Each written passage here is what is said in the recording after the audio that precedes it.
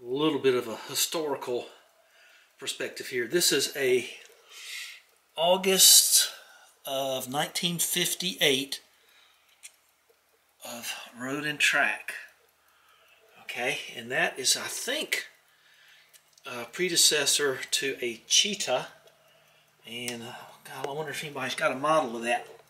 Yeah, I do. That's a little HO scale Aurora model motoring model.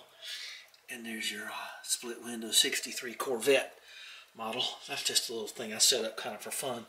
But we were talking about Panhard rods. And I told you that it was named after a French car company. And there is a Panhard right there. So nobody does anything like the French, and the French don't do anything like anybody else, hardly. Let you get right down to it. So this is this book is I've had this for a very long time. There's the Austin Healey Sprite review. Well, thought it was. I'm a little scared of the thing. I don't think this is that acid paper. Okay, but there's the review on the Austin Healey Sprite. The one I had the only option, I think, one of the only, was a wooden steering wheel, so if you had a crash, you could get wood splinters in your eyes.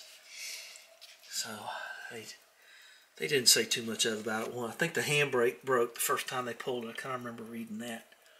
So, anyhow, there's Continental. This is a pretty interesting little book. I think there's a good article in here about oil. Can't really mess with it much anymore. It's just a little too fragile. You know. So that's just sort of fun. The ads are real fun.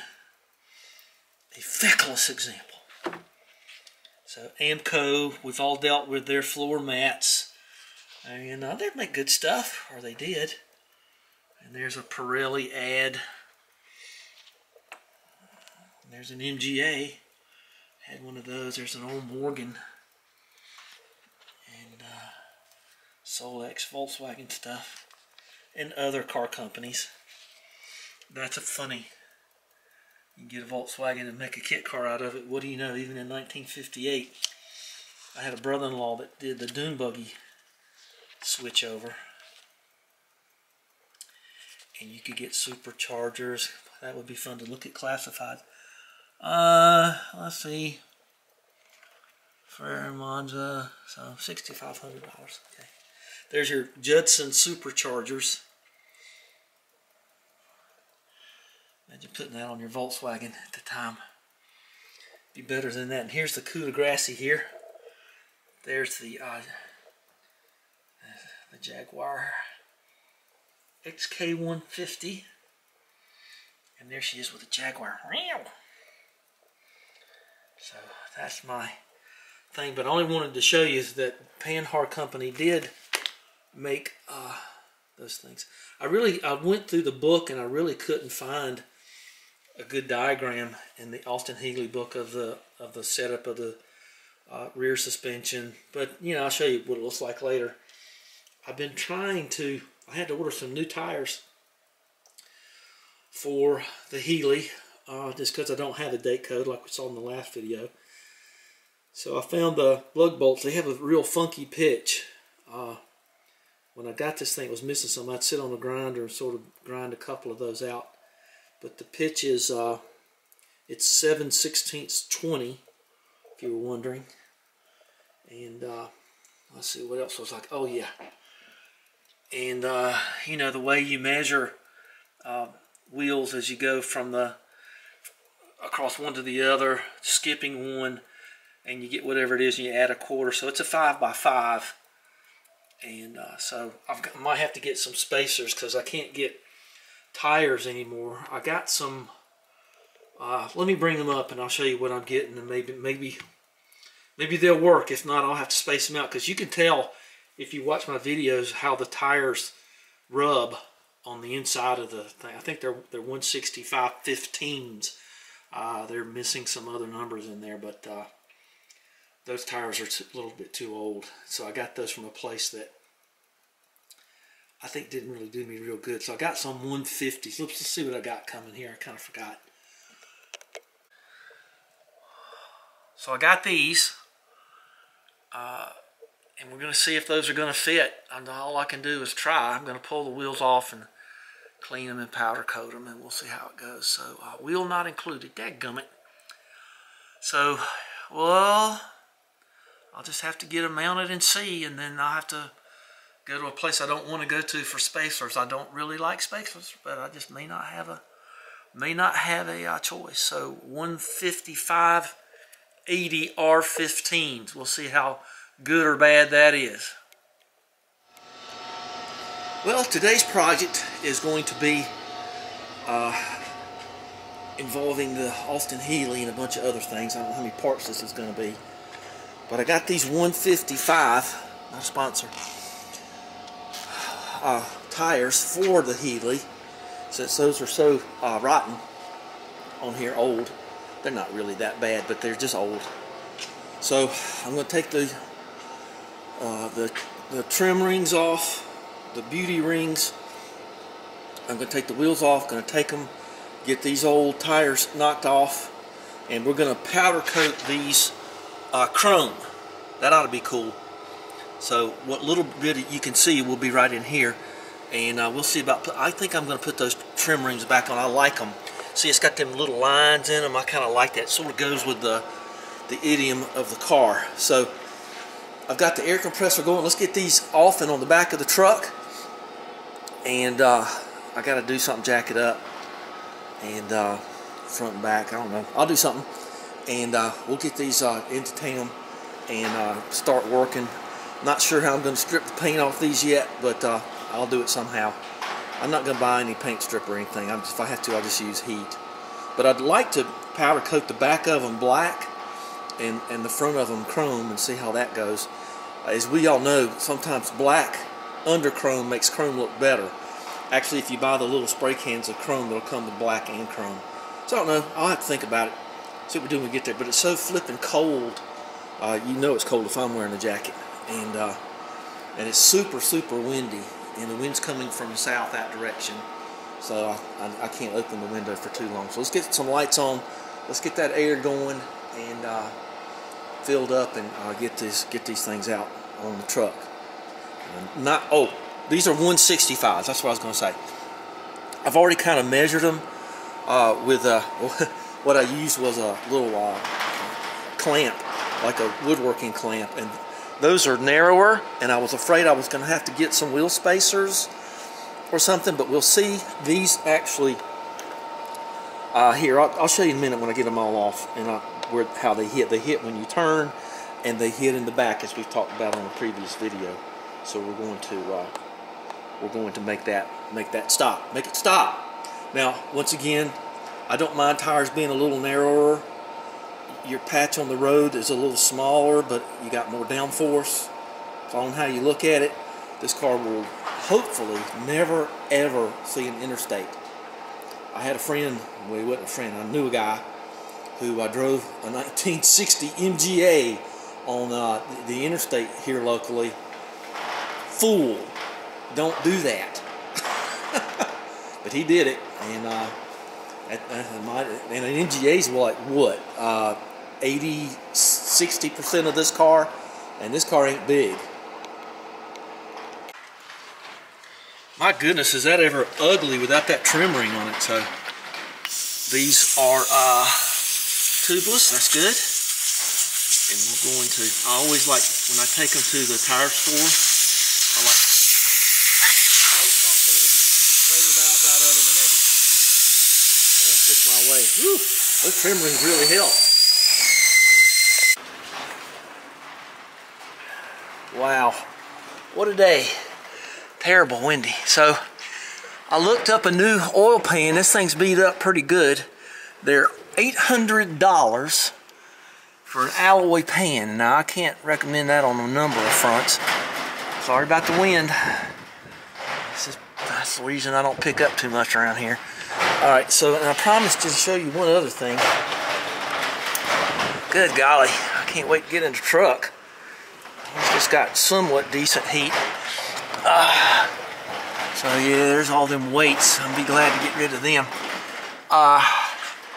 You see this bar right here? You see that, what I'm pointing at right there?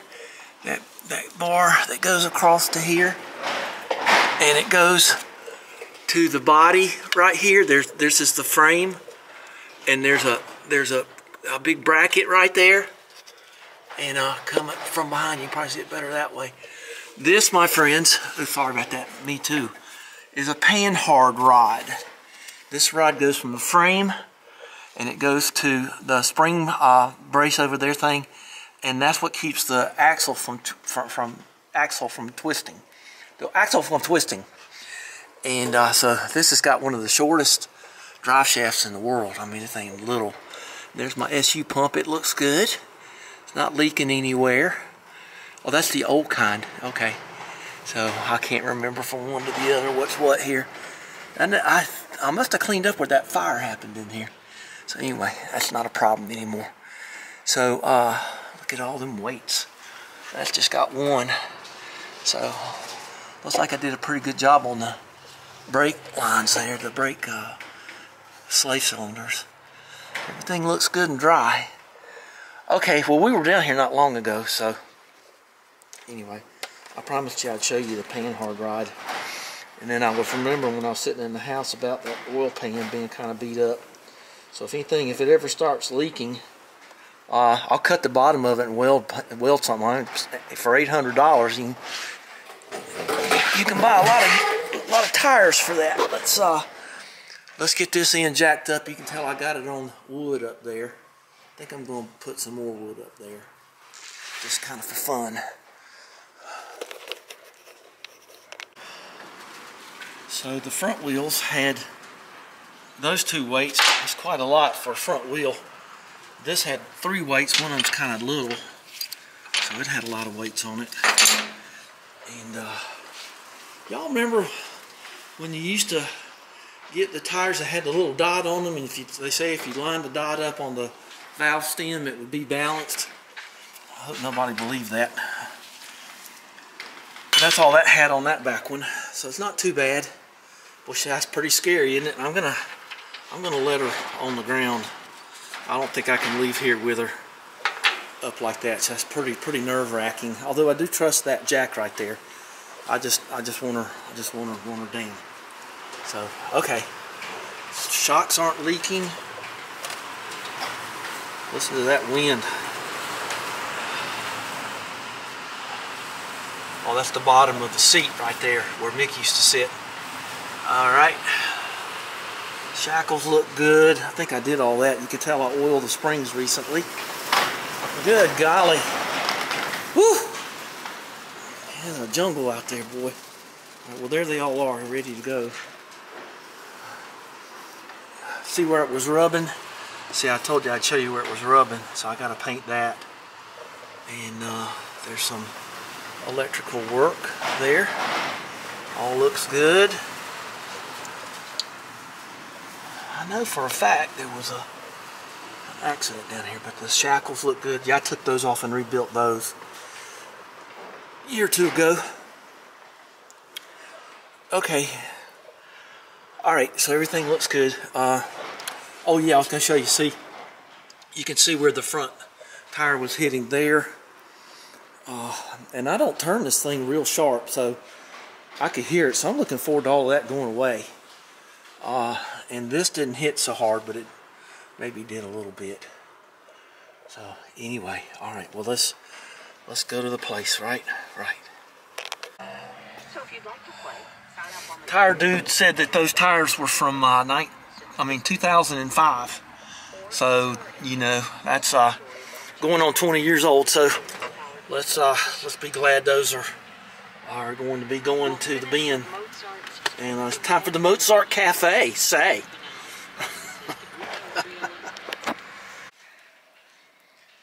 Okay, all home. There they are.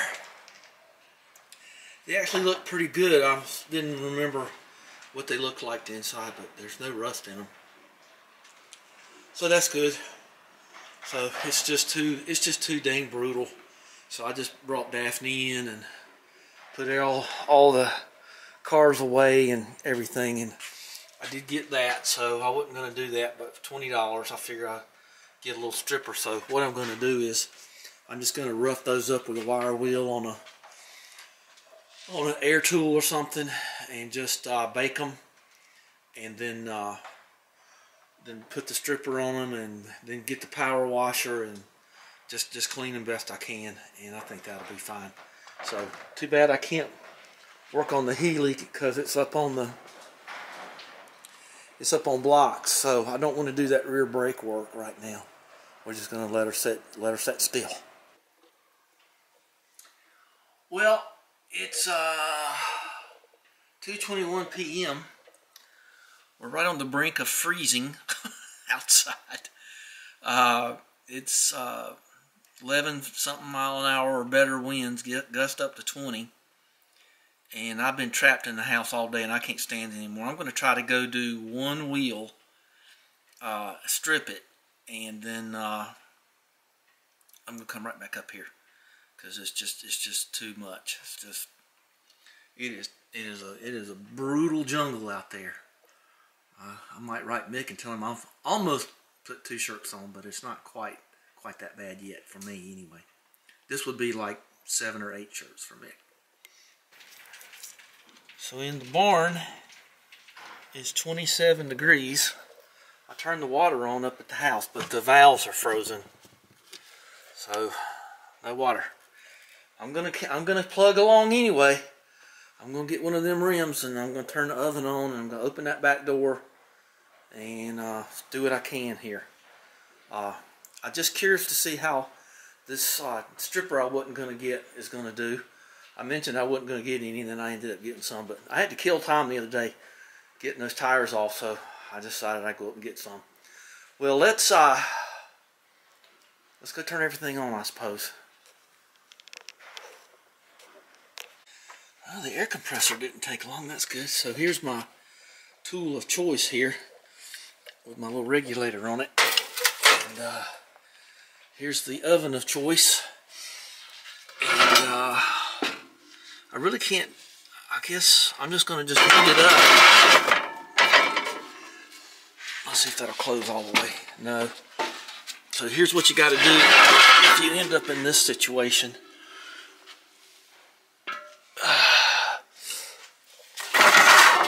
What it is that lip right there. And I need to get that fan over there. That thing's in the way too. I don't like. Let's go up one, and that way the rim will right here will hit right there. Let's try not to break the glass out of it. So it ought to go in there now. See, I told you. So we're not gonna go that hot. We're just gonna warm them up some. Okay, well, you've seen people warm up an oven before. Okay, I got my breathing stuff on, so I'm going to be a little muffled. And I'm just going to let this run. Might have a lot of editing. But the wheel's been in the oven for about 15 minutes at like 300. So I think I'm going to be able to rough it up a little bit with my wire wheel, which you're about to see. Okay? Got my good gloves here. Alright. That feels good.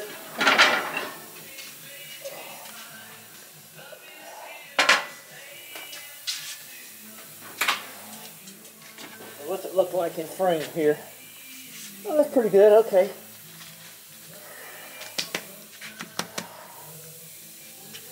Okay. Medium. Okay.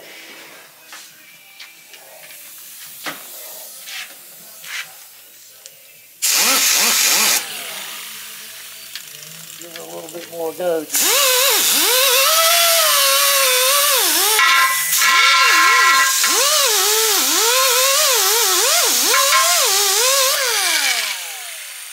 Well, okay.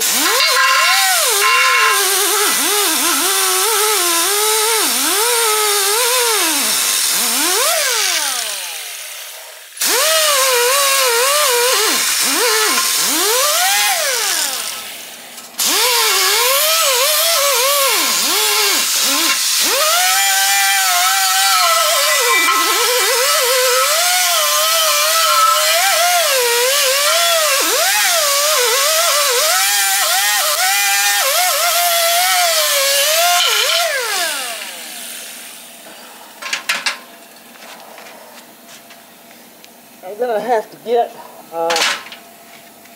another.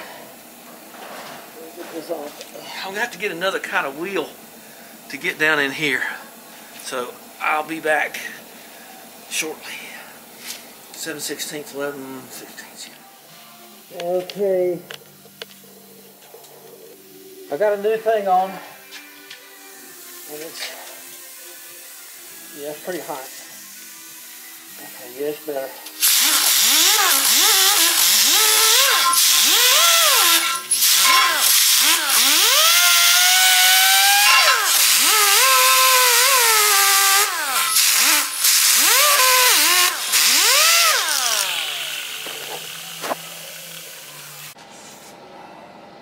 I've noticed everybody's doing videos with their heaters running. There's a reason for that. So this is what I'm using. Not a sponsor. And I do know for a fact that you gotta get this to get it open. Turn it away from your face. Okay. And put it in a separate container. Okay. And I don't know how much I'm gonna need, but that looks pretty good and thick. I'm okay with that. Let's not use too much right off. So I got about that much in there. And I got this little brush here. So I even clean chip brushes. So let's just get this on here and just see how it goes. Okay, ooh, silver paint already coming off. Oh boy, that's quick. Ooh, that stinks. Wow, that means business there. I'm just going to put it on here, and I'm going to put it back in the oven and let it sit a little bit.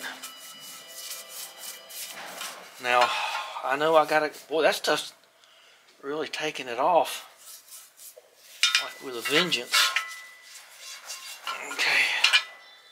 And that's all you needed, too. I don't think I need much more than that. Whew. Good golly. That is fumey. Well, glad I didn't buy a gallon of the stuff. You know, stuff does go bad. Get around there and where the hubcaps go on. So I'm just going to let that sit for a while, and then I'm just going to get some paper towels and just wipe it out. Okay, well, this is really all I wanted to kind of do. I kind of just wanted to do a test run on. Woo, God, wish I could open the doors. All right. Yeah, I see it buckling up already. Only been a couple of minutes. I don't think I need to put it back in the oven. I think you just stink the place up. I think it's warm enough out here. So the back side of the thing's just nasty, but I can't do anything about it. Good gosh. That is, I wonder if that takes powder coating off. Good as it takes paint off. I think that's Dire Straits, but I don't know. Well, this could just be round one. So I used all of that, put the lid back on it, put it back over here. Well, that gets a Laurel and Hardy handshake there. I think I'm just going to turn the oven off. Look at that, it's just coming right off. I'm not going to put that back in the oven. Just turn all that off. Woo! Stinky enough. Alright, we'll let it sit there for a couple more minutes. It's been about 5 minutes, and if I could go out there and power wash that, that'd be the best. I love these kind of paper towels because they biodegrade easily, and they're real cheap. You buy a big old bunch of them. I don't buy Bounty and stuff like that. Look at that. I'm impressed. So if you had, it's kind of dangerous stuff there because it's probably very flammable at this point. Well, that answers that question. Well, I have no fears now, because if I give this a couple goes, see, there's a couple of layers on there. What do you know, from 1957. But the first layer's gone. And yeah, if I could just get, just throw that right there.